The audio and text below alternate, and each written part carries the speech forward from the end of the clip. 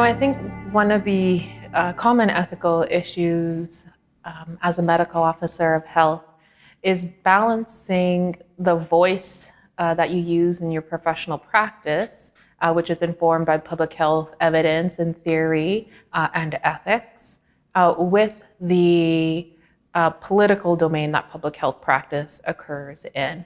So one example you might consider is, say you have a government that is promoting a war on drugs or punitive type approach to substance use. And there's a wealth of evidence that that is not only ineffective as a public health approach, but it's actually harmful. It causes worse outcomes in terms of higher rates of incarceration, higher rates of bloodborne infections like viral hepatitis or HIV, just as examples.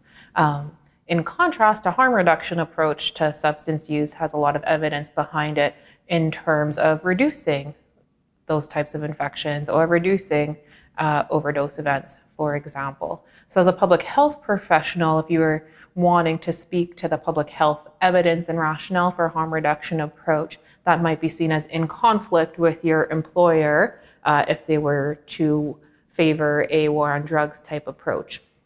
And I think part of the way that personally I manage that is, first of all, being clear on the role and the capacity that I'm speaking in if I am making public statements at any point in time. So as someone who also has an academic role, I might speak more from an academic role than as a medical officer of health. So I think that role clarity can be one way.